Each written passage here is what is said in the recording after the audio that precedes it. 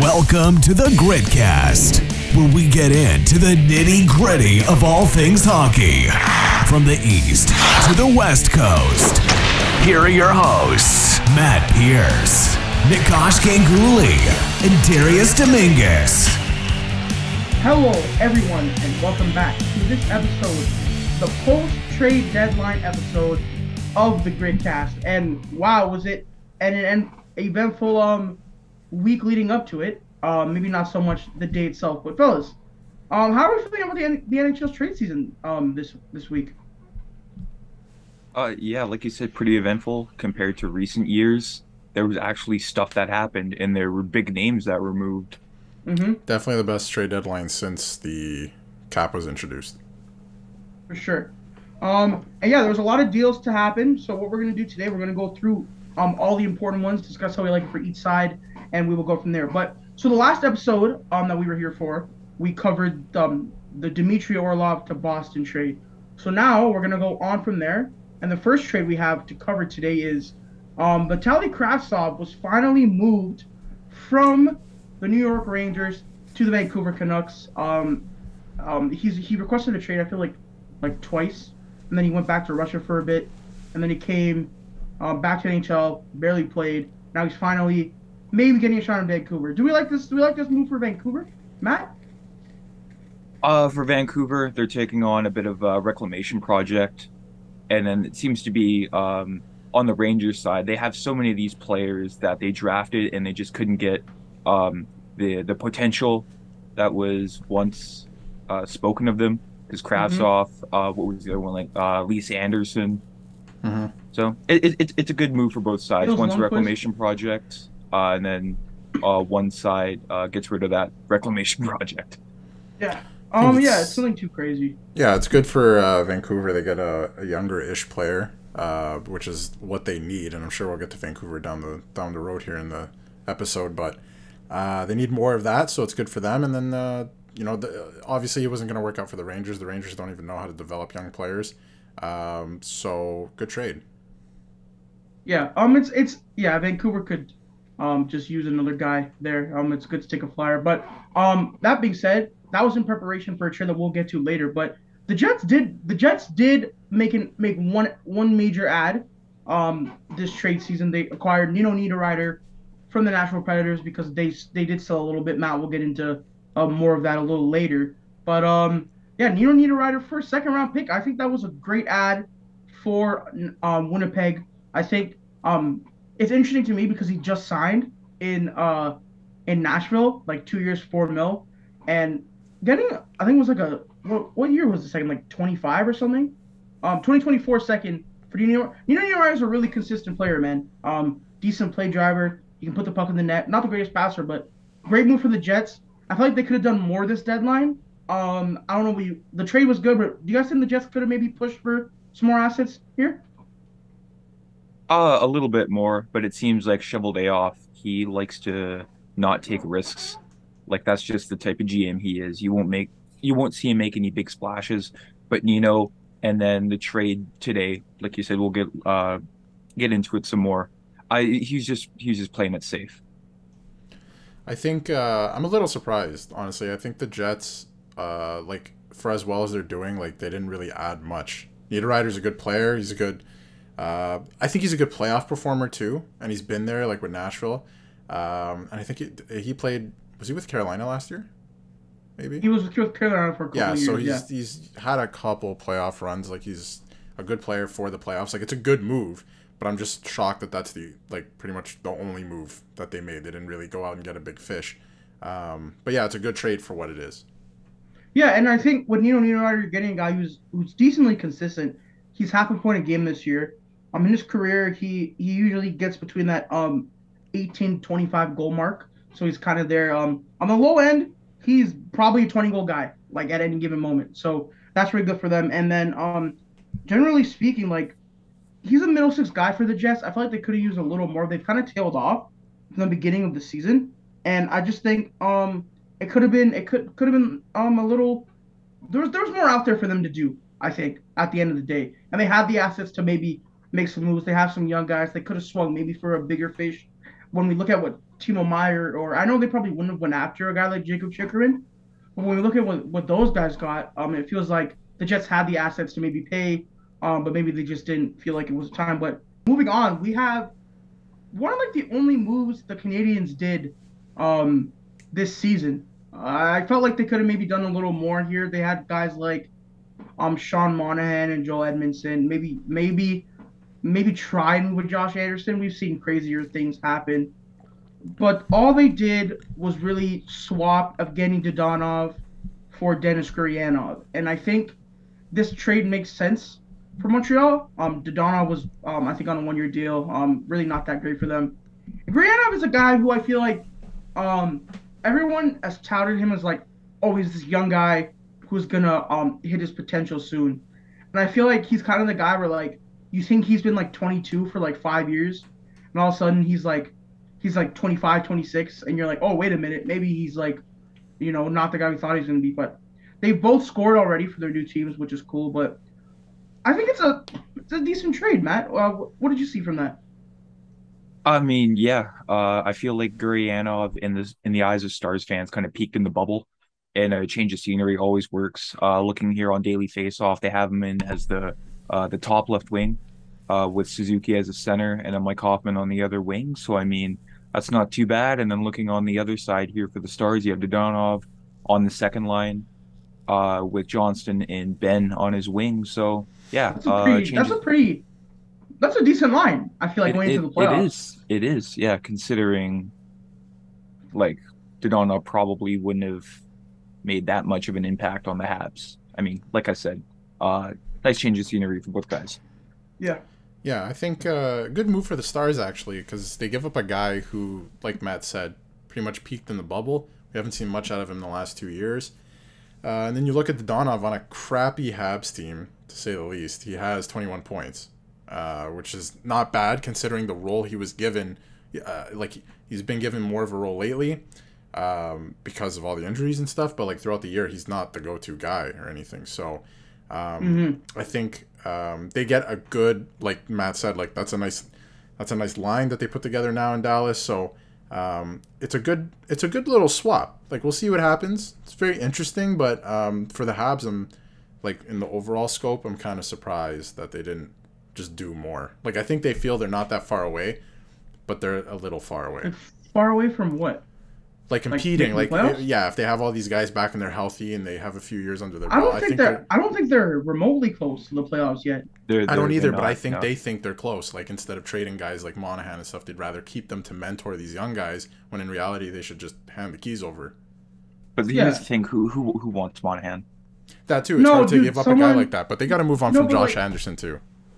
No, but like Matt, look at the guys who have been moved. Like who wants like John Klingberg nowadays. You know what I mean? He got traded. Not for much, apparently Minnesota, yeah. Yeah. But how do you not even move Edmondson for something, right? Like we saw Kane. Dude, there was rumors where he was like going for a first, and then he didn't go at all. And like you're telling me a guy like Joel Edmondson who's like his narrative, whether you think he's good or not, is he's a playoff defenseman. Yeah. He's big, he's strong, he cross checks people in the back.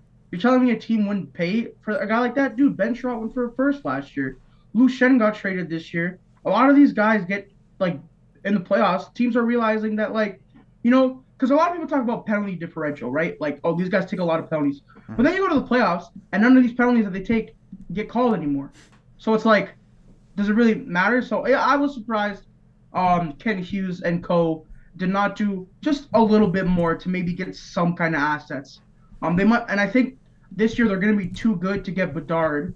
Florida might creak in the playoffs, but even if they don't, it's going to be a low chance at first. And I like just getting back to Gurianov here about what Matt said about him peaking. In 2019-20, he had 17 points in 27 games in that playoff bubble run. And then last season, in the 5 games he played, he had 0 points. So, goes to show you that, maybe you're not this player. But at the end of the day, he's not too old. He's 25. Like I said, he's the guy that's been 22 for like 3 years. But all of a sudden he turns 25 and you're like, whatever. But I do think it's the perfect swap between a team that's going for the cup and a team that's rebuilding. Let's make a trade for a guy that's probably more ready to suit our roster now, and you can deal with Guriana, whether he becomes good or not. It doesn't matter to you guys. And Dallas gets a guy back for a piece they didn't really think was going to help them win the cup. So I like the trade for that. But next up, Vegas acquired Ivan Barbashev. So the St. Louis Blues were a massive player in the trade deadline here. Maybe surprising to some people going to the beginning of their season. But as we said, they moved O'Reilly, they moved Tarasenko, and now they moved Barbashev for a prospect in Zach Dean. And I think Vegas solidifies their depth here. They have a lot of injuries, so I feel like, the more players, the better here. What do we think? I mean, yeah, that's a very low-risk trade for both sides here. I haven't really seen much of Zach Dean other than in the World Juniors, so can't comment too much on that. But Barbashev, he's a solid player for the Blues whenever I did watch them. Solid player for the Blues, like Matt said, and a playoff guy too. Craig Berube credited a guy like Barbashev on the third line as a big reason why the Blues won the Stanley Cup in 2019, that he had a big part in it. The Blues have not been that great this year. He's put up 30 points in 60 games, which is, he's half a point a game player, which is not bad. And then on the other end, Zach Dean, obviously he was in the World Juniors, so people got a little bit of a look at him, but he wasn't used in a very prominent role. But he has 51 points in 39 games for Gatineau in the Q, so he's eclipsing his career high every year in the Q, which is, I don't know, that's nice, I guess, for to see progression. But like, it's the Q, right? So you gotta make that jump. But no, he's putting up good points there, so it looks like he might be a player. Yeah, I think he's a guy for St. Louis. And Vegas had zero use for a guy like Zach Dean in the way they build their teams. Vegas made another trade, which I thought was hella interesting, that we will get into a little later. We're doing these kind of more chronologically. So the next trade we have here is going to be, Timo Meier finally got moved to the New Jersey Devils. Now this trade was freaking massive. Let me attempt to read the names that were involved in this trade because dude, there were some European names that I'm not going to be able to pronounce correctly. I'm going to try my best here. So the Sharks acquired Andreas Johnsson, former Leaf. Hasn't really been the greatest player since leaving the Leafs. He showed a lot of promise in Toronto, but signed a big contract. Didn't play that good. Got traded. Fabian Zetterlund has had a pretty good season in New Jersey. I know he was a topic of conversation when the season kind of started, but 23 years old, 20 points, 47 games. Nothing too crazy. Zach, I don't know how to pronounce Akutuk. I'm sorry if I butchered that. And Shakir Mukhamadullin. And then a first, a second, and a seventh, and they're all conditional.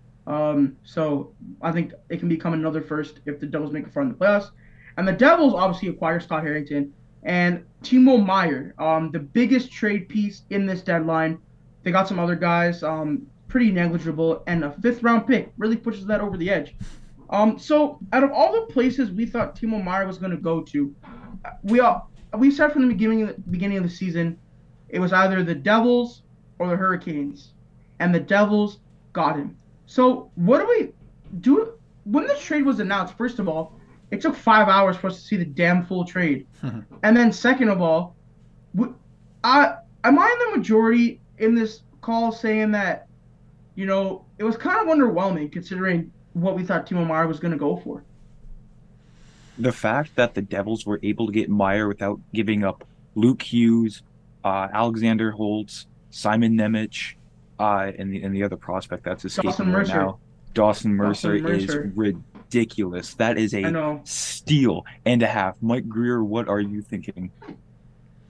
I think it was the type of situation, though, on the Sharks side where you run into, like, there are two teams who can take this guy, realistically, and re-sign him. Which, at the end of the day, like, with his contract, like him being an RFA, teams are not going to take him as, like, a rental, right? So if you're looking at, like, two teams have him, they kind of have all the leverage. So the Devils could have just been like, nah, we're not giving that up.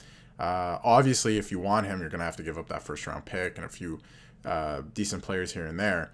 I also think Janssen is a little bit of a wild card in this if he could stay healthy. Like for the Sharks, that's a good pickup because he's a good player. He just has to stay healthy. He's only played 4 games this year.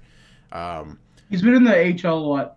Yeah. But I mean, at the NHL level, right? You want to see him at the NHL level. But yeah, it should be interesting. Obviously, we know what Meyer can do, and we know what the Devils are about this year. And they're on a collision course. Have you seen the top 6 from the Rangers and the Devils? Because they're probably playing each other. I need that. That looks really fun. I need that so bad. It's appointment viewing. Yeah. It looks like a really fun time for us, not for those two teams. Now, let me ask you guys a question. Who takes that series right now, and in how many games? New Jersey, in really 6 or 7. Yeah, I think the Rangers definitely, probably 6 or 7 as well. Like it's going the distance. I love New Jersey's team a lot more than the Rangers. The Rangers have a lot of names, but the Devils have a lot of guys, like actual guys. When I'm looking at I know we can compare it here. If someone could pull up the Rangers roster here, but just looking at this, sir. Tatar, Hischier, Mercer, Meyer, Sharon Govich, Hughes, Bratt, Andre Palat, Eric Holla, Jesper Bockquist, Miles Wood, Michael McLeod, and Nathan Bastion on your 4th line is just nasty to deal with. I love those guys. I know I'm a Steelheads guy, Mississauga guy, and they were playing there when I was working for them. That's a sick 4th line, man. They're so good. And then their defense to me is like almost second to none. Colorado may be arguably better, but Jonas Siegenthaler, Dougie Hamilton, Ryan Graves, and John Marino, and then I guess Kevin Ball's getting minutes here, and then who was it? Damon Severson, and then on their Timo Meyer's not even. I think he's still hurt like a little bit. He's day to day. Yeah. He's not listed in daily faceoff, but you had a guy like Timo Meyer to that, and I think Matt, you have the Rangers here. Can you just tell me their top 6 and their defense right now? Top 6.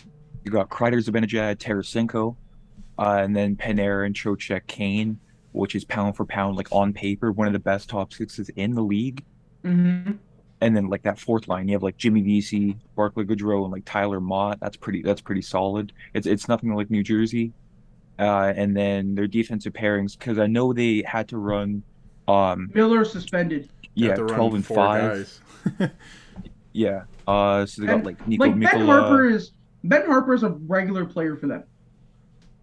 I can't take them in a playoff series, man. Yeah. Because you got like Mikkola, Fox, Harper, Trouba, and Schneider. So yeah. You can't take them in a playoff series though. Devils who's the goalie? Who's their goalie? Just Durkin. Also, Lindgren is day to day, so that looks a lot worse than it actually is. Yeah, I think. I think the Devils are just. I also think the Devils have been a better coach team this year, generally speaking. As much as I like Gerard Gallant, Lindy Ruff, dude, after the fire Lindy chance, kind of been not too bad at all. Coach of the year? Yeah, question mark. But yeah, I would take the Devils in a Rangers series, but I would love for it to go 7. Like, I think it'd be really good and a lot of fun. Like, Patrick Kane being back in the playoffs is really good for the league. But we'll get into the Patrick Kane trade in due time. But next up, we have the most insane trade of the trade deadline, in my opinion. Tanner Jeannot went to the Tampa Bay Lightning. Tanner Jeannot for let's go here. Cal Foote. Every pick. Cal Foote, former first rounder, a 2025 first, a 2024 second, a 2023 third, a 2024 fourth, and a 2023 fifth for Tanner Jeannot. Darius, can you do me a favor and read out Tanner Jeannot's production real quick? Absolutely. I think it's this year's production. Yeah. This guy has played 56 games, okay, for the Nashville Predators, they're decent. Like they're probably not gonna make the playoffs, but they're decent. Pretty mid. They're pretty mid, but they're not like the worst. They're not the Sharks. You know what I'm saying? So he's played 56 games. He has 5 goals. He has 9 assists for 14 points. He also has 85 penalty minutes, which is quite a bit, I guess. But who cares? Yeah, this guy's not scoring for. What a shit trade. Hey, just because it's the Lightning, I'm not taking it easy on the Lightning. That's a shit trade, dude. Yeah. Like they're getting him for his grit. I get that, but he doesn't. But score. they have the benefit of the doubt because of the Goodrow and the Coleman trade. But I know. And Blake Coleman was a good player when they traded for him. Barclay Goodrow was kind of mad, but it's like Tanner Jeannot last year was pretty high in the Calder voting. I think he was 4th or 5th. But last year, his first year in the NHL, he shot like 20% or something insane. Like the best shooters in the league don't shoot 20%. And he had like 24 goals or something like that. I don't think he ever does that again. And I'm kind of over the narrative of like, I know you said penalty minutes because it speaks to his physicality, of course. Does it? But I'm kind of over using that as like a stat to value players, because like, what happens when your penalty minutes go up? You're not playing. You know what I mean? And like you're traded for to play. Not sit in the box. So if he's taking like roughing penalties, interference penalties, all you're doing is putting the other team on the power play. And I don't know if that's beneficial at all to your team here. Matt, what did you think here? That's a big price for a third liner. I'm so stupid. Which is what he is on any other team. Their third line is what? Colton, Paul, and Jeannot. That's good though. That's a good third line, but dude, that's a lot. Yeah. No, it's a lot. It's not that it's not a good third line, or that he's not a good player who will play a role for this team, a role that they need filled. It's that they gave up so much for him. But it seems to work out for them every year, and that's the stupid part. And it probably will again. He's going to score. He's going to score. He's going to eat the Leafs alive in the first round series. He's going to be Nick Paul from last year, when it counts. I know. So that'll be interesting. And it's just my favorite thing during the trade deadline was comparing every return to the Tanner Jeannot trade.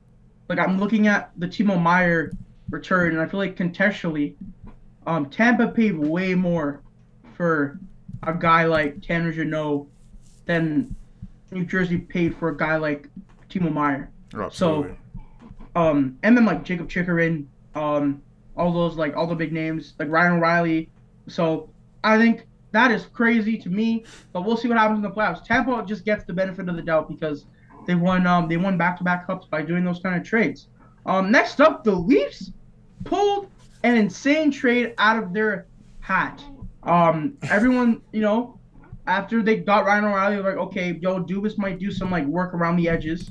And he did not. He kind of did that, but in a big way. He acquired Jake McCabe and Sam Lafferty in exchange for Pavel Gogolev, Joey Anderson, a 2025 first and a 2026 second.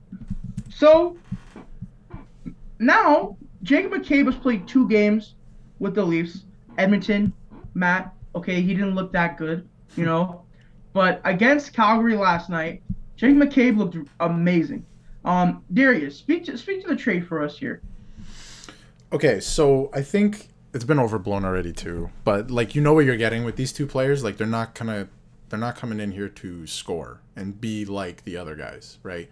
You know what you're getting with these 2 players, and McCabe makes the defense just that much better. And excuse me, against Edmonton, it wasn't like, blame whatever you want. They weren't ready for prime time, whatever it was.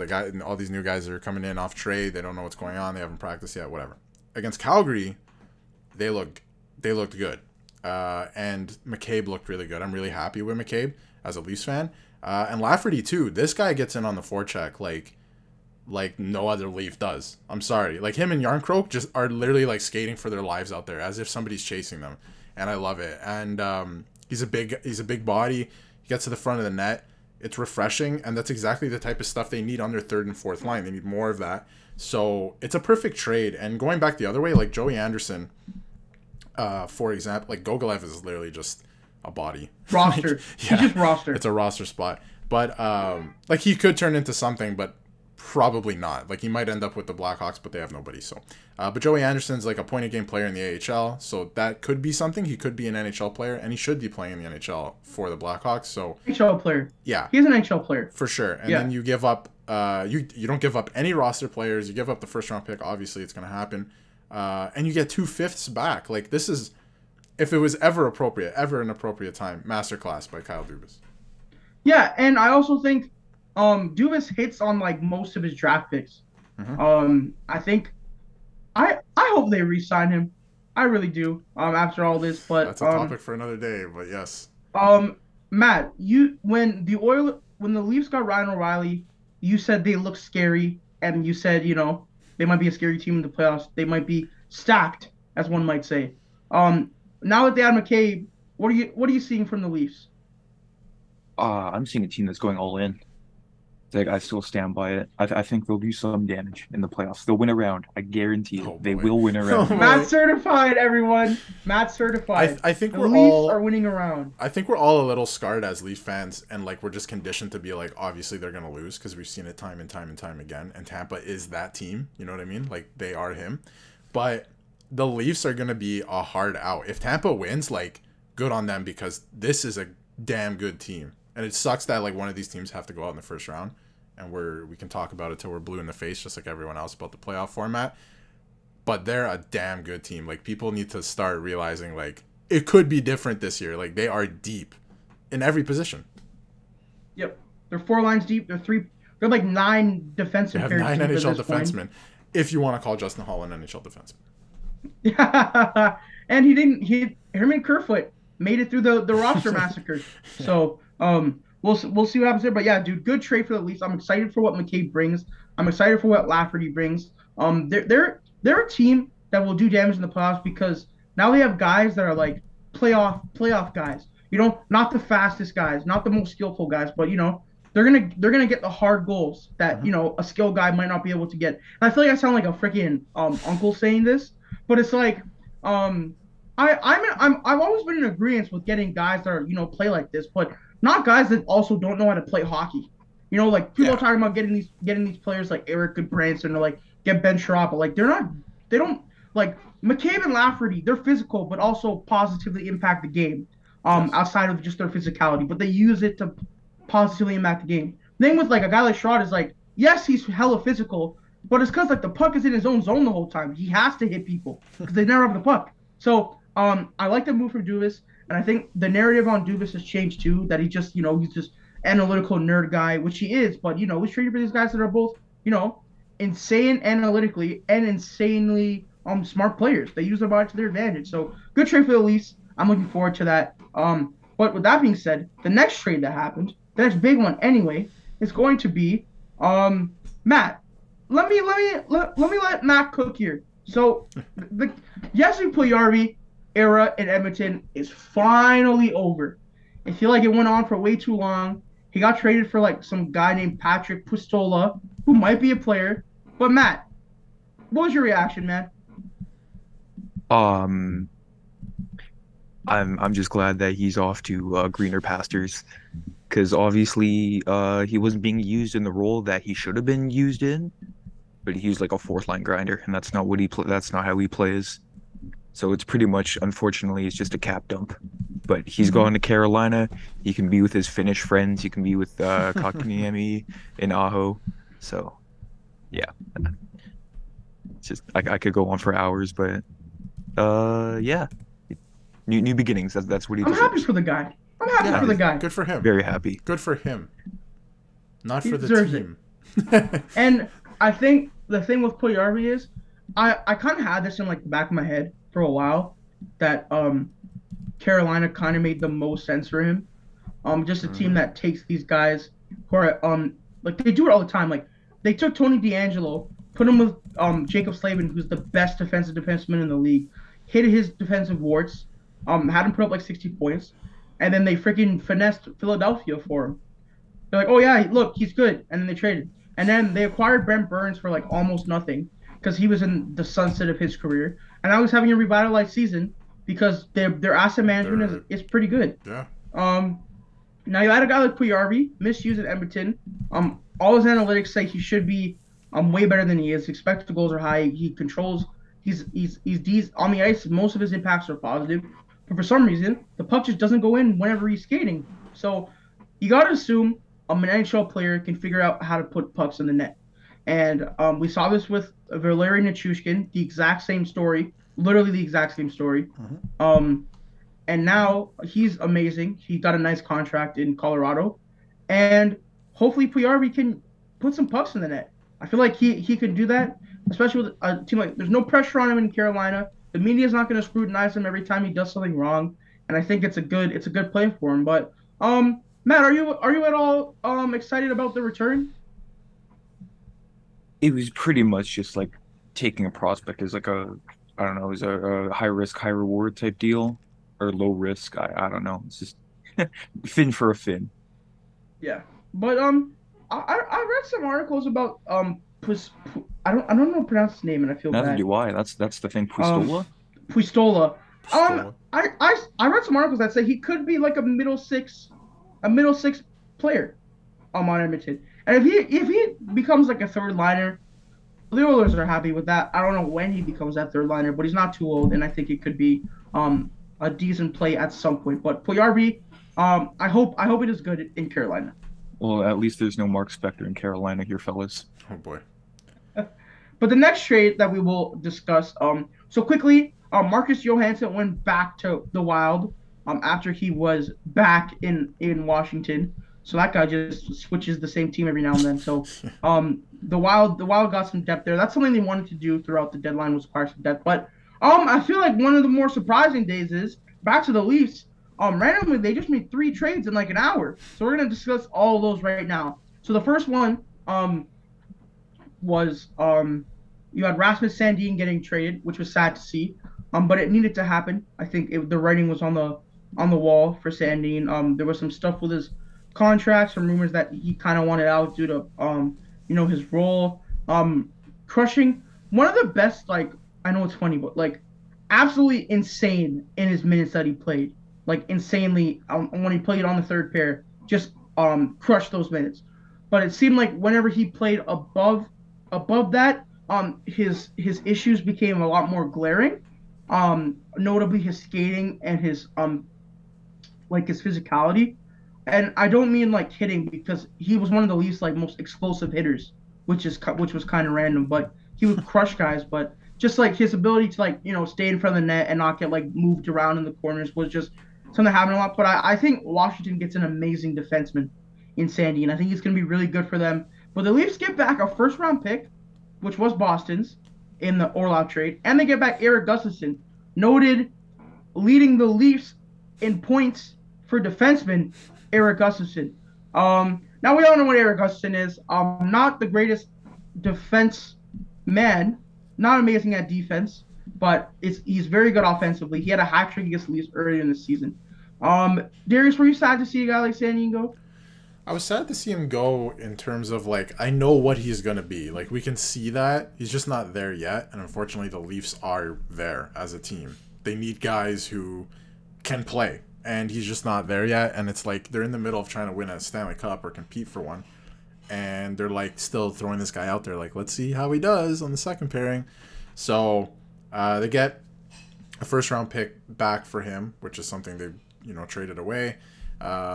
So that was nice to see coming back. And then Gustafsson is good depth for the playoffs as well. Obviously, he's not a very good defense man, but he can put up points. But he's another body and a guy who's, played in the playoffs and had that experience, because I don't think Sandin's played yet. Maybe against Montreal, but that turned into a disaster. So I think having Gustafsson is just a nice little, if you happen to have 4 guys get injured, he can step in. So it was a decent trade, but sad to see Sandin go, because I know one day he will be a good player.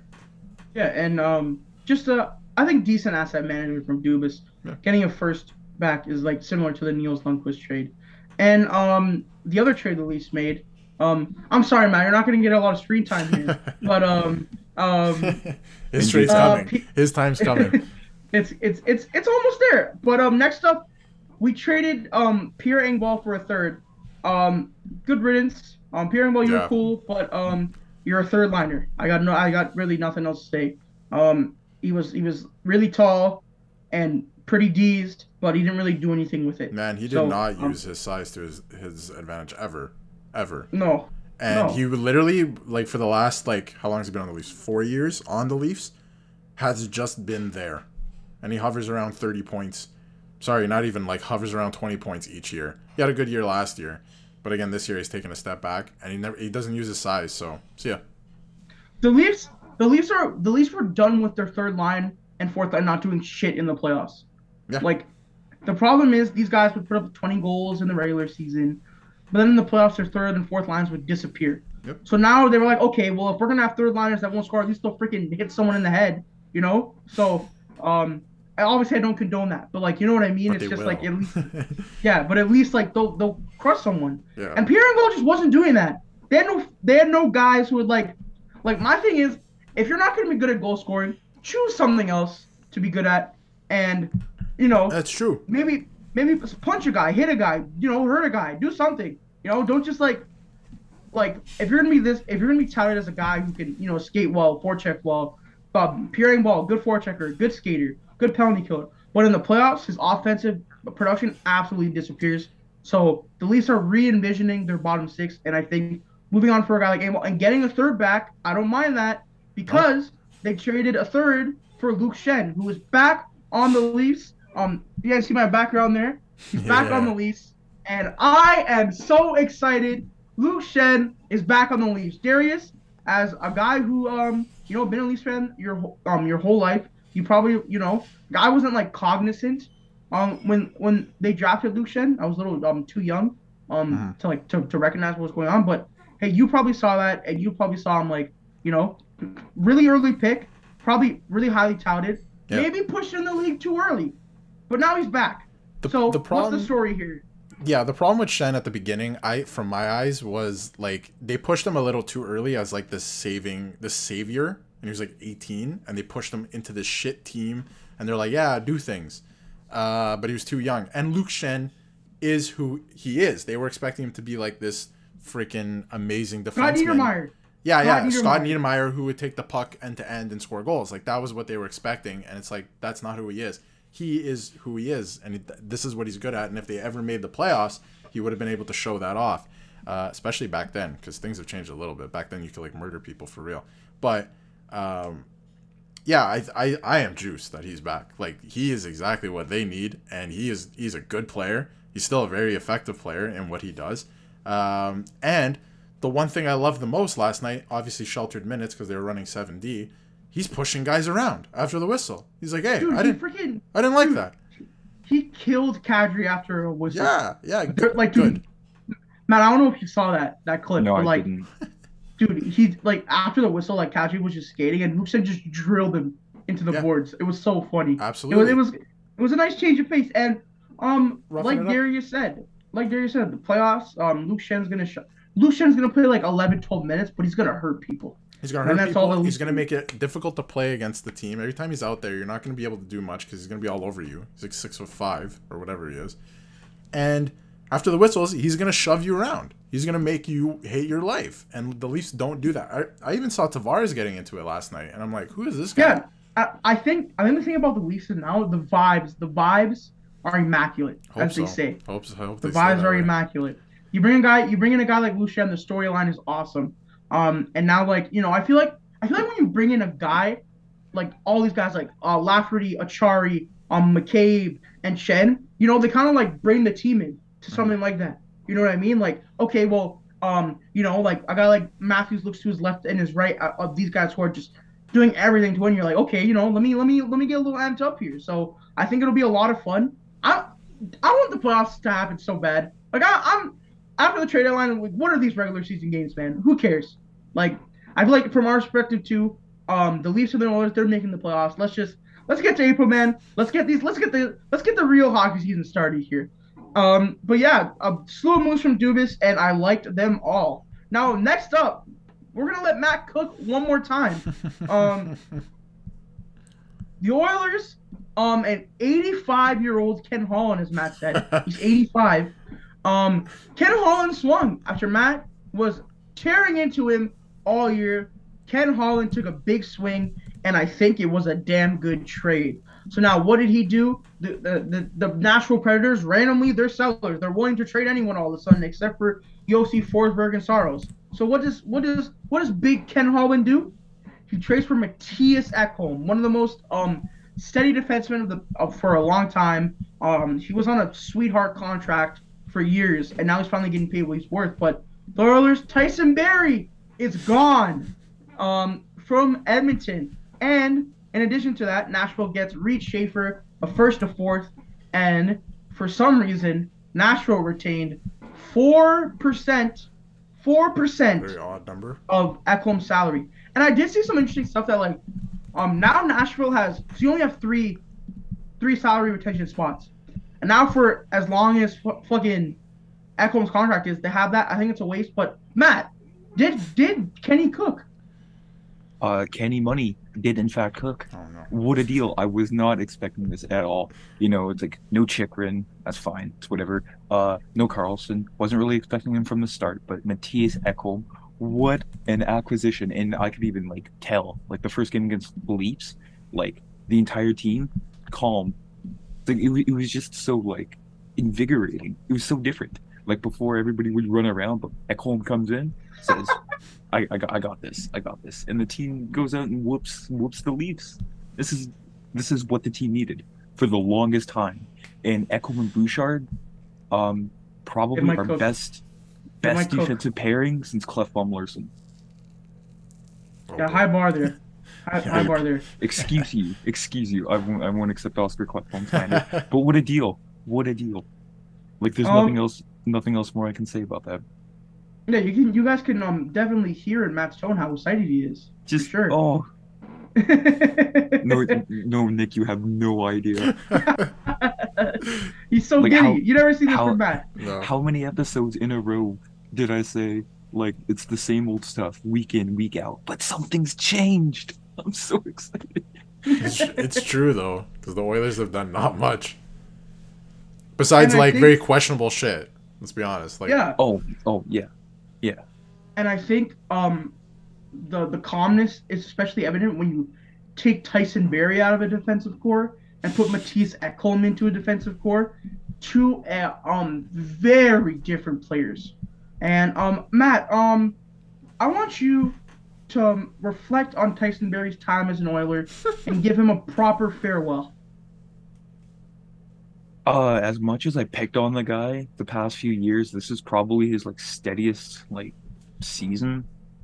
Like his first one in the Canadian division where he like led the league in points by a defenseman, but he was a tire fighter because he had Nurse on his left side, and that was the worst pairing like in the league, the worst hot pairing. But I mean, Tyson Barrie is Tyson Barrie. He did his job. He did what he was asked to do. Be the QB to a power play that no matter who was the QB, it still would have been astronomically high. But it was nice knowing you, Tyson. I made that sound like he was dead, but he was a solid, steady player. Good room guy, one could say. Seemed like they all liked them actually, so it's a good point. They did, yeah. And I just want to say, right when I saw Tyson Barrie was in that deal, I ran to fantasy and picked up Evan Bouchard. As you should have done. Yes, I had Barrie too. I had to drop him real quick because I'm like, oh, this guy's gonna die in Nashville now. It's gonna dry up. They got Yossi there. What's the fuck? Yeah, I have Yossi too, so I'm like, I gotta drop this guy. It's over. Yeah.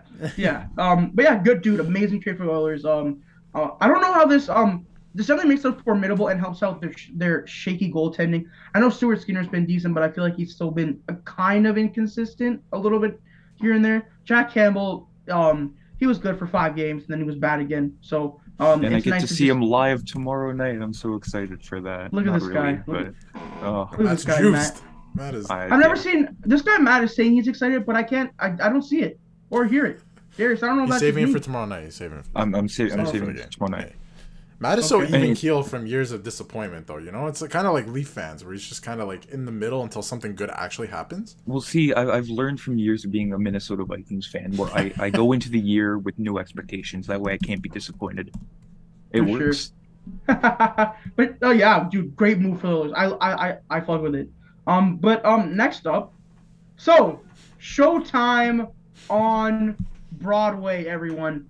Now, we had an episode called Patrick Kane. It's not a New York Ranger, but guess what, guys? Patrick Kane is a New York Ranger. Now, oh my God, we knew Patrick Kane was going to be a New York Ranger for like a week. It just didn't come into fruition. Now, the trade not really too crazy. Arizona involved to retain 50% of his salary, and they get a third. Chicago gets a second that could be a first, and they get a fourth. And the Rangers, they get Mr. Showtime himself, Patrick Kane. Now, we discussed this in the Devils thing with UMR, but Showtime in the playoffs is back, fellas. Now, guys, what does this do for the New York Rangers, number one? And number two, you think Patrick Kane is going to cook? Or what Patrick Kane are we going to see here? It's kind of hard to figure out because I watched a bit of the game last night, and I don't want to say he looked lost, but he looked like he was just going through the motions of learning the system. New team after like what? Yeah. Like how many years was he in Chicago for? Like, you know what I mean? 16. 16 years, yeah. It's kind of tough, you know. But yeah, dude, it's exciting. What do we think of Patrick Kane being in Madison Square Garden? I think it's like, I watched a little bit of the game last night too, and he sent this backhand pass from like the goal line to the defenseman at the point on the power play, and the Garden was just like, ooh, you know, like they're giddy about it. Yeah. They're like, oh, look, he's here. He looks weird. Like I thought it would look like cool, and I kind of knew what he would look like in a Rangers jersey. But then he got out there, and I'm like, this looks weird as shit. Like he used to wear red Blackhawks jersey. Like it's weird. But it looks, I don't know, it looks cool, man. And he definitely looked a little lost last night. But obviously, like, brand new team after like playing for the same team for his whole career, and new systems. I don't think he practiced with them. So he's gonna need time to get acclimated. But yeah, and I think there's potential for him to cook. He's a good offensive player still. He really is. He had 45 points in 55 games with the Blackhawks. And he's back with Artemi Panarin. Exactly what I was gonna say. They reunited them, and I have a feeling they're gonna cook come playoff time. They're gonna be dangerous. Dude, the NHL playoffs this year, with all the player movement, it's so much more exciting. Yep. I made some tweets about this. I talked about this last week. Player movement makes every league a lot better. Because like now every time the playoffs start, oh my God, the Leafs made so many acquisitions. Will it work? Patrick Kane versus Timo Meyer, you know, two teams that made massive acquisitions. The Oilers can like Ekholm help maybe get them to the Stanley Cup Finals after, you know, a couple conference finals outs. And then you have like Boston, they're adding. All these teams are adding. So I think the playoffs this year are especially more exciting. And I think a guy like Patrick Kane getting moved is really good because I feel like in a lot of hockey cases, like a guy like Patrick, like players like that just kind of be like, you know, they keep their mouth shut, they keep their head down, they don't say anything, and they just, you know, they play out the season. But Patrick Kane was basically like, I want to get traded and I want to go to the Rangers, and you have to trade me to the Rangers basically, or I'm going to be disappointed. And now he is a New York Ranger. Matt, did it feel weird to you seeing like a guy like Patrick Kane getting traded? Oh, of course. After years of seeing him in a Hawks jersey, right?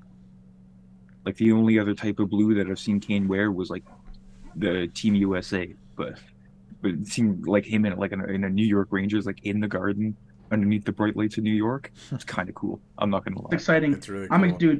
I'm so excited for as we said, Showtime on Broadway. Ooh. The other dark horse in this trade, you know, that the Blackhawks get. Sorry, I was just reading it.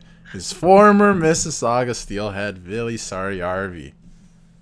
Just wanted to point that out. That's all. I saw that. I knew you would bring it up. Yeah. That's why I didn't say it. I literally sent it to my friend, and he was like, "Yeah, it's crazy that they got Kane." And I'm like, "No, Saarijarvi. That's the biggest part." The Hawks got the big piece. The Hawks won this trade. Yep, because they got Vili Saarijarvi. That's right. Who was an okay OHL player. What do you mean? The Rangers also got Cooper Zek, whoever that is. Yeah, no, honestly, I've been following him in college, and I have no idea what I'm talking about. Yeah, he's lying. Okay, all right, on to the next trade here. The next big trade. Well, not big. Okay, first of all, I just want to say this trade, I felt bad for Jonathan Quick.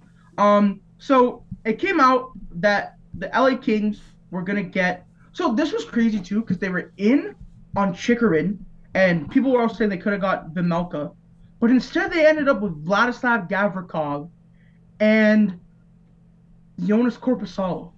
Now, I don't know about you guys, but I think I'd much rather have Jacob Chikarin and Karel Vimelka.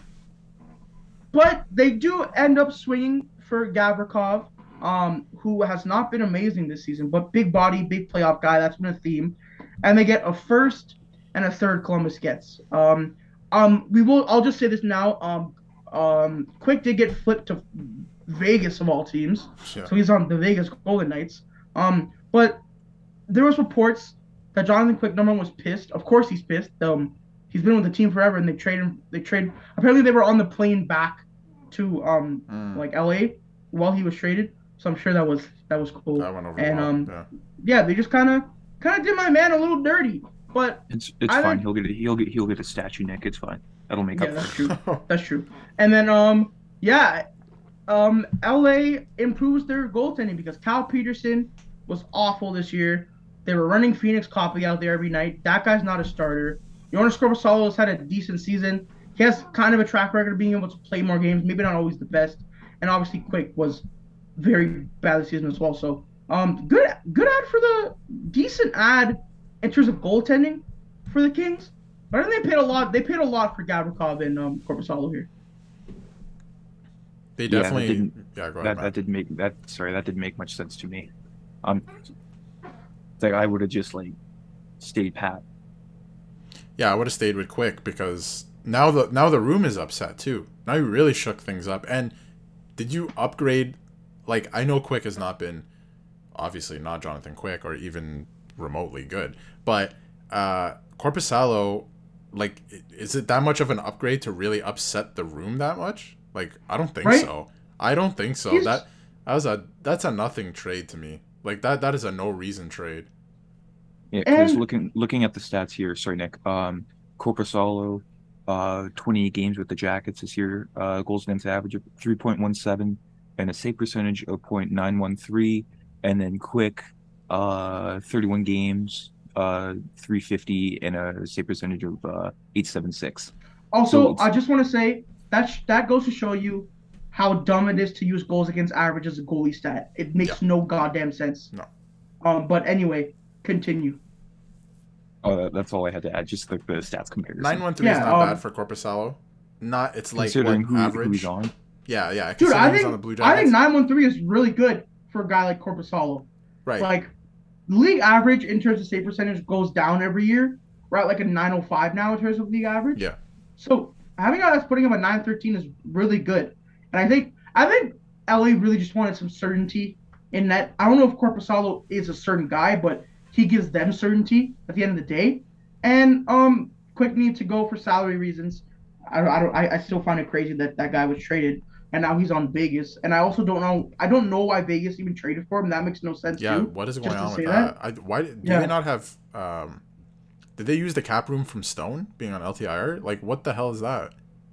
And Thompson's injured, but they have Aiden Hill and Laurent Brossois. Brossois is on IR. Brossois is on IR, so they only have one goalie. Yeah. Okay. But they called up and traded Michael Hutchinson. Yeah. GOAT. But they got Quick to be like a platoon goalie with Aiden Hill temporarily because unless the Logan Thompson injury is that bad, what's Quick, their third best goalie when everyone's healthy? Yes. Maybe their fourth best goalie? And he makes 5.8 unless did they retain? Was there retention? Columbus might have retained. Columbus might have, but to flip him. No, they didn't retain. Yeah, so he's making 5.8. That's insane. Oh wait, sorry, to the Knights. Why can't I Oh, here we go. Yeah, they retained 15%. 15%. Oh, okay, never mind. 1-5 or 5-0? 5-0. Okay, so that is not that bad. Still though, it's stupid. It makes no sense for Vegas. I don't know. I don't know why. Why would you do that? Because he's not a good goalie. You could have went out and got anyone else, and probably make less. That probably makes less. Go get Vimelka and pay the premium. How did nobody pick that guy up? Actually. Also, I'm gonna say some stuff right now. How could LA not get Chikarin when he went for a first in 2 seconds. Chikrin was held out for 3 weeks. It's supposedly going to be traded since October. Brant Clark. Ooh, all these guys. Ooh, they might get all these prospects. Holy shit. And he went for a first in 2 seconds. That's it. A first in 2 seconds. I think what it came down to is I heard something throughout, I think it was last week, where something leaked from the Kings. And Arizona really didn't like that. And they were kind of like, okay, we're just going to hold this up now. And then Ottawa came into the picture, and obviously Chikrin wanted to go to Ottawa. Has family in Ottawa, stuff like that. So I think that just worked out. Because the return was not, I'm sure we'll get to it. It sounded like they were going to get way more from LA. So I don't know what that is. Yeah. But yeah, rumors, not to get off track there, but that's pretty much it for Gavrikov and Korpisalo. So LA, they get a little bit more deep in the playoffs. They get a little bit more nasty, more snarl. So that should be pretty interesting going into the real games here.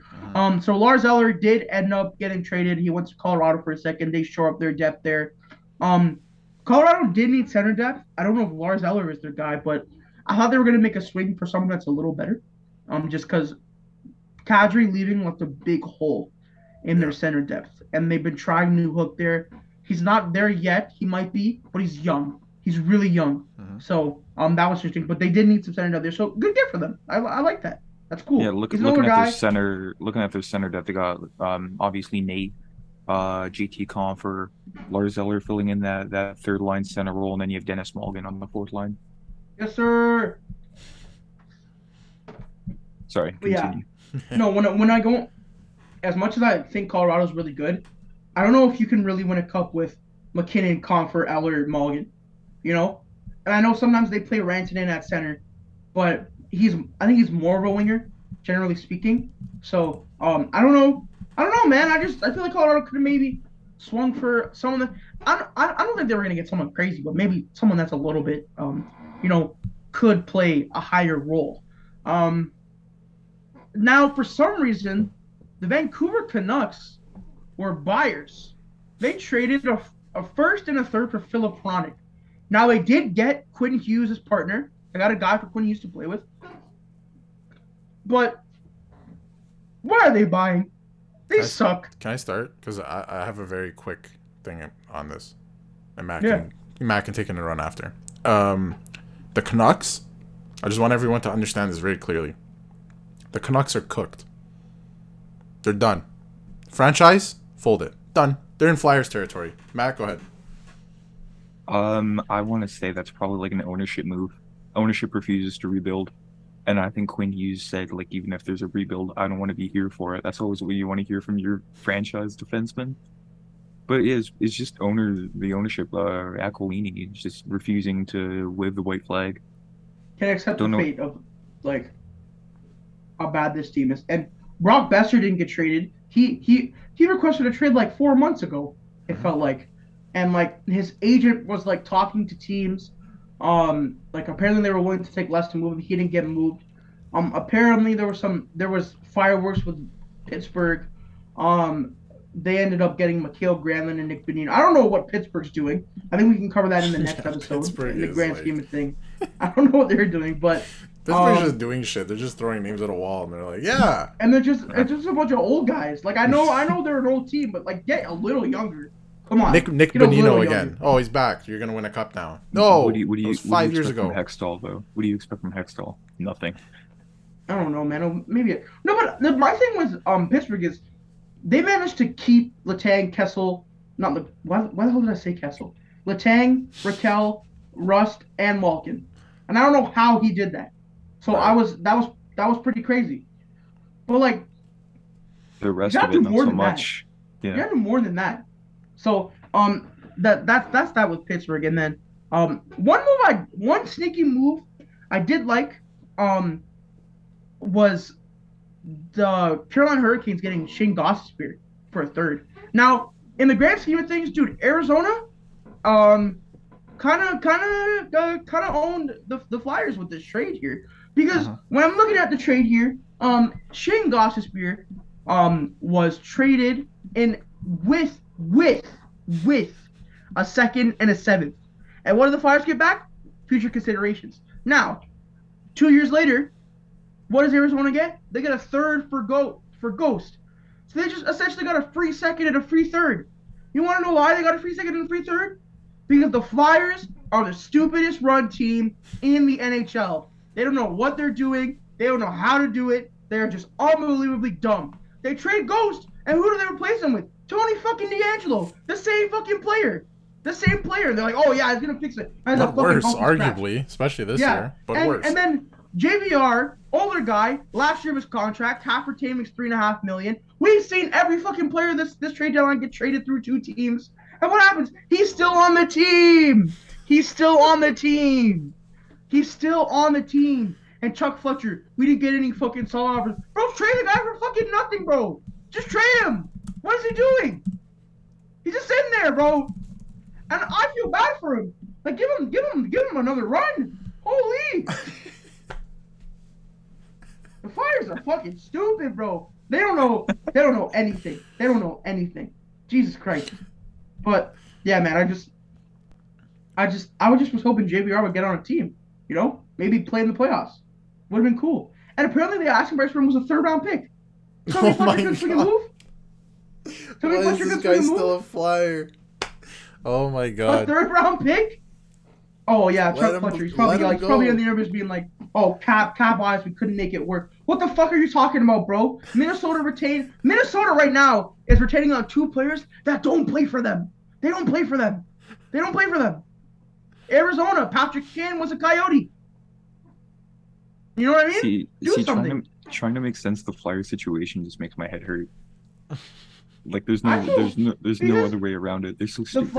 The Flyers are such a passionate, notorious, historical hockey team, right? Uh-huh. They have their guys on the Broad Street Bullies.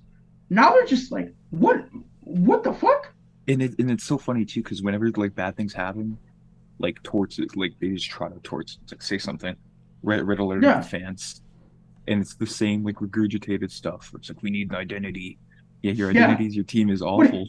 Yeah, he's right though. They need something, but it's like, to me, it's like, first of all, Provorov, that shit that happened during the season, did they do anything? I don't remember them doing anything. No. You guys suck. Trade someone. You suck. You literally suck. Sean Couturier, I genuinely don't know if that guy's ever gonna play again. Let's be real here. He's torn his ACL like two times. He's having like back surgery or something stupid. I don't know. That like who comes back from that? Ryan Allen to trade our first 4, played like 10 less than that games for them. Okay, you can't really blame the Flyers for the Ellis injury, but like Couturier signed that contract. Has he played a game under that new contract? Will he play a game under that new contract? I think he's played like 3 games. And it's like, look, none the Couturier stuff and the Ellis stuff, can it be inherently their fault? No. But it just, it's a theme. It's a theme. And I'm sorry to go in on the Flyers here, but I don't know what the fuck they're doing. How do you not trade JVR? Like, how do you not, like, just trade him for something? You're letting a team when, like, chuck a shitty prospect at you, or chuck a 4th. You want a 3rd so bad? You get a 4th. It's not that much of a deal. You guys can't draft anyway. Anyways, the next trade on the list that we have is going to be. Hold on, let me go back here. Apologies. Yeah, it'd be the chicken trade. It would be the chicken trade. Also, Nick, can you please hold on, Nick, for a second? Can you tell us how you really feel about the Flyers? They're cool. They're alright. But Jacob Chikrin, first in 2 seconds, we kind of talked about it. Ottawa was looking for a defenseman all year, and they got probably arguably the biggest one on the market, Jacob Chikrin. Good player, offensive dynamo, decent defensively. Adds another layer to their defensive, because I like their defensive core now. When you add a guy like Chikrin, it's a lot deeper. It's a lot better. Shabbat, you have Jake Sanderson, who's only going to get better. Erik Brannstrom has been good this year. Artem Zub is a guy, and Chikrin. That's 5 decent players. You can't really. Last night after I was watching the Sens game and I turned it off, and then I follow a few Sens fans on Twitter. And I'm not poking fun. It's just ironic, because that's when Chikrin went down. And then I'm scrolling through my timeline and like, there's no way this is happening. And I turn it on and Chikrin's lying on the ice. I was like, are you serious? There's no way this is Didn't he happening. play He's the next fine. shift? Yeah. For the next shift. Yeah. Like, but oh like man, in that would have hindsight, sucked, dude. That would have like sucked. But at first sight, it was like, there's no way. Like it's all good that he's fine. I hope he's fine. But good move for Ottawa. Pierre Dorian just keeps trying to add to that team, and somehow they were still bad this year. So it makes you think. But they're on the cusp, maybe next year, but they're not making the playoffs this year. But I think great move for them. He's under contract. He doesn't make too much money, and I'm sure Ottawa's happy with that. Jacob Chikrin, Ottawa's senator. Next up, the next big trade. We talked about Mikael Granlund. We talked about Teddy Blueger went to Vegas. They keep adding depth. Now the next big trade on the list is going to be Tyler Bertuzzi is a Boston Bruin. Of course he's a Boston Bruin.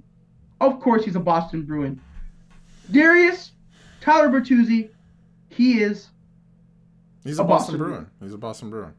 He the way he plays, is a Boston Bruin. They gave up a first, a fourth for him, and that's it. Like, and what's his contract? Admittedly, I don't have it up here, but the Bruins retained 50%, 2,375,000. You mean the Red Wings retained? Oh, is he a rental? Yeah. He's a rental. So he's basically a rental on retained salary. And Hall is on LTIR, but he's coming back for the playoffs, obviously, because that's what we do here. I want to say something about this. Okay, you know what? Continue your point. I have a point to make. Continue. I was just gonna say he has 14 points in 29 games. Obviously, he has not played the full season. I think he's dealt with some injuries, but the style of hockey he plays and he can chip in is definitely Boston Bruins hockey. Nick, go ahead. Dude, their third line is gonna be like Coyle, Bertuzzi, and like Nick Foligno or something. Foligno, maybe Taylor Hall. Some people are saying that Foligno might be done. Oh, okay. His injury might be pretty serious, is what I saw. Could be wrong. I don't know. That's what I saw. But like when Taylor Hall comes back, that left wing depth, Marchand, Hall, Bertuzzi. Holy fuck. Well, that's cool. That's all good. And also, congratulations to David Pastrnak on his massive extension. Good for him. That too. 8 years for like $11.25 million. Good for him. Congratulations. He is most definitely deserving of that, for sure. Speaking on Bertuzzi, though, last year, only played 68 games. Wonder why. And he had 62 points. If you're wondering why, he is an anti-vaxxer. The only player in the NHL to not get vaccinated last year. But politics aside, amazing player, and I'm very disappointed that the Bruins got him, because adding Orlov Dmitry Orlov has been like a god in Boston. Scored like 2 goals his first game, yeah. Crazy. So, man, I hate the Bruins, but like I respect their ability to get players that are Boston Bruins. So amazing trade for them. Bertuzzi last year, 62 points, 30 goals last year, and now he's a Bruin. This year, as Darius said, only 4 goals, but I'm sure in Boston he'll figure it out, because who doesn't go to Boston and figure it out at this point? So The Bruins, Bertuzzi, great fucking trade. Next up, we have, this is the point I wanted to make. So earlier this season, it was announced that Jakub Voracek is probably not going to be able to play hockey anymore because he's dealing with some, concussion issues? I can't remember. It might be an equipment allergy. No, but like I think he was actually hurt. And he is a Coyote. So now the Coyotes have had all these players that make a lot of money but are never going to play for them. Mm-hmm. Shea Weber, Andrew Ladd, Pavel Datsyuk, Chris Pronger, Dave Bolin, Marian Hossa, Jakub Voracek. And the NHL was like, put out a memo like, oh, if you guys try and circumvent the cap, we're going to investigate this. Okay. They only investigate it if your team is winning. They don't care. Arizona circumvents the fucking cap every goddamn day. All these contracts are insured. They don't actually have to pay them because they're injured. So it's a joke. It's a goddamn. The NHL will never be successful if you have to try and explain this to someone. Imagine you're not a hockey fan and like Shea Weber and Jakub Voracek get traded to Arizona. Some guy who barely pays attention is like, oh, that's pretty good deals for them. No, because they're not playing for them. They're not playing anymore. So, yeah, it's a joke. The NHL's a joke. Gary Bettman continues to suck the freaking skin off the Arizona Coyotes. So, it is unbelievable. Shout out to what Big he's Cap. doing. Yeah, stupid fucking league. It's unbelievable that this happens in a league where, like the biggest league in hockey, and people are acquiring dead contracts because of the. It's a hard cap thing and it's an Arizona thing. Goes both ways. It just speaks to how inept Gary Bettman is at being a fucking commissioner, and it's awful. Next up, so we talked about Jonathan Quick, and then the next big trade. So we're finally getting into trades that happened and the trade deadline, basically. So Dallas announced late last night that they got Max Domi. Decent trade for them. Domi had an amazingly productive season. The numbers are a little bit of a facade. He was playing a super high role. He never really plays this much or like plays this much on the power play. Good depth piece, I think, for a team like Dallas who kind of lacks an a real offensive touch. Joe Pavelski hasn't scored in a while. They've kind of tailed off from. I'm sure Jason Robertson's still been insane, but he's kind of trailed off a little bit. Mason Marchment has turned into a ghost. Yep. Surprise, surprise. And then Max Domi's a really good passer, and the finishers of the Dallas Stars haven't been finishing lately. So maybe you bring a decent playmaker and a guy like Max Domi could really help it. And they added Dodonov, so they've added some depth there. They're shoring up their roster, and I like the Domi. I don't mind the Domi deal for Dallas, man. They didn't really pay that much either. Anton Dobin, who I don't know. I think he's injured, but I don't know if he plays too much. But this year Max Domi had 49 points in 60 games. As I said, maybe not the most best example of how good he really is. In Columbus last year, he had 32 points. So a decent player. He's fine. He's good depth. And going to Dallas, Matt, do you think this makes Dallas any scarier? I've never really found Max Domi to be like a polarizing player. I've always found him to just be there. Like he won't make it. He won't make a team like that much better or that much worse. He'll just be there to fill out a roster space. That's true. Yeah, I don't know. He's fine. Good depth for Dallas. But the next big trade on the list. So we are finally into trade deadline day. Now, I'm gonna be honest with you guys. Not much happened. Yeah, it's kind of dead. Nick Bonino went back to Pittsburgh. The Jets got their guy in Vladimir Mesnikov. Who is another project. Yep. So Blues got Verana. That was a good deal for them. Nice reclamation reclamation project. That was a decent trade. Nice. The Blues have done a little bit. They've done well, I think. Like this deadline. I think they had a great trade season. Yeah, like they kind of retooled here on the fly. They actually did it properly. Unlike the Canucks, who traded Curtis Lazar to the Devils. Good depth piece for them as well. Yeah, I mean, I think Brandon was a great get for the Blues. Give him a fresh start. He definitely needed it. And St. Louis is now under no more pressure. They're not trying to make the playoffs this year. It's good for him. He gets to go into a mix of young-ish players like Buchnevich, Jordan Kyrou, Robert Thomas. He kind of fits their timeline. So good. Doug, it's Doug Armstrong, right? Doug Armstrong, yeah. Doug Armstrong, great deadline. I love when teams don't try and stick in between the contender or the pretender.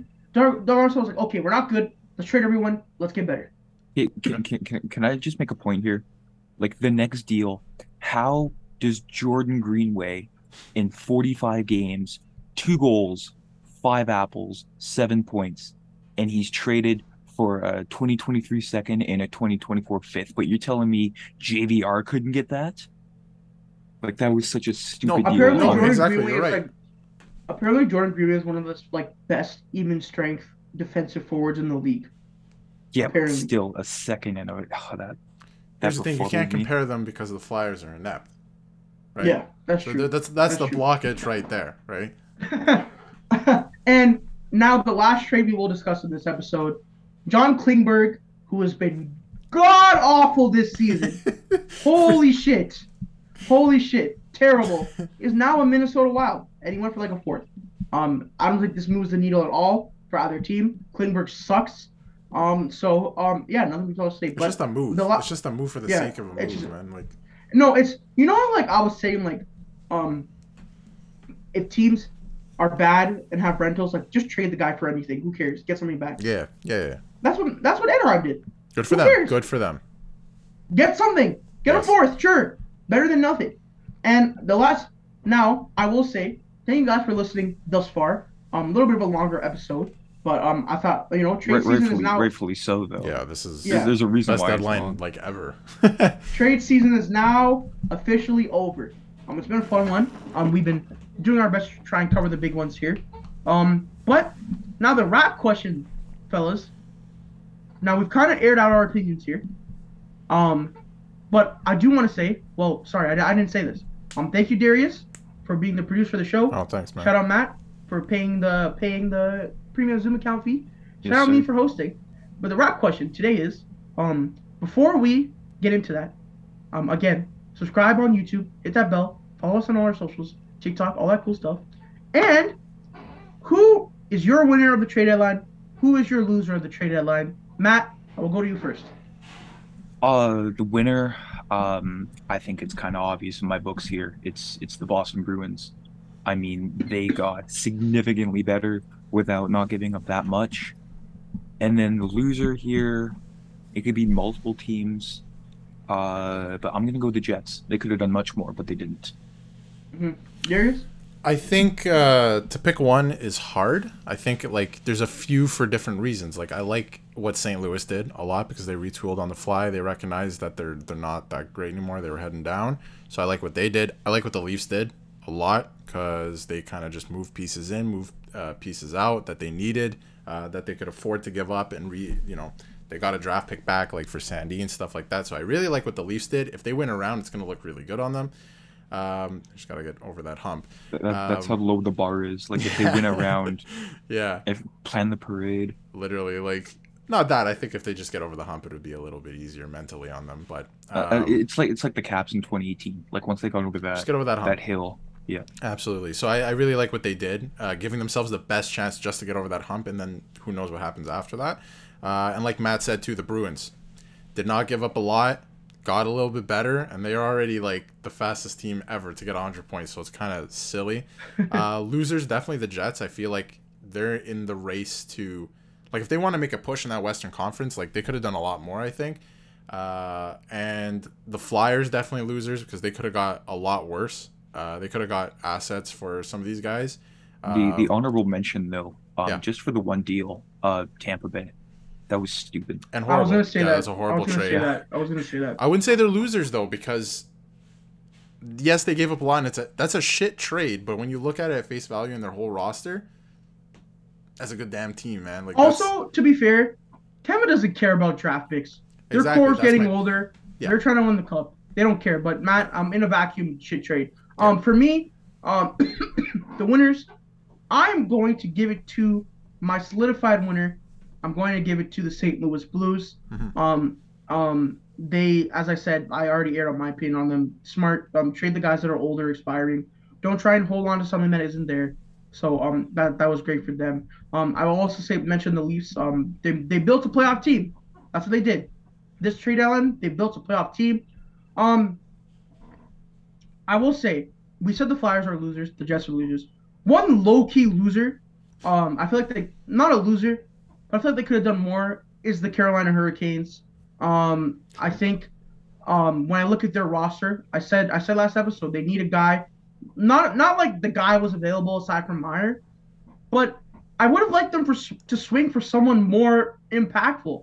I think Puyarvi and Gostisbehere are great around the edges guys for depth, but Carolina they've hoarded all their assets. They have great prospects, and in the playoffs. They can't get over the hump because they don't have that guy. Maybe they need more guys. I think Carolina could have done more. I don't think they're a big loser, but I think they're a loser in the sense of they could have done a little more. I think. Yeah. But fellas, with that being said, trade season is done. We are now on the road to the playoffs. We want the playoffs to start. We'll be here every week covering all that stuff. But that being said, if you're watching this at night, have a great night. Watching this today, have a great day. If you're driving while listening to this, please drive safely. And we'll see you guys next week. Have a great week and a great weekend. Peace out. For more content, visit our YouTube channel. and check us out on Spotify and Apple Podcasts. Don't forget to follow the guys on social media at Matt_Mondays, at Nick LaFlame, and at Darius Dominguez.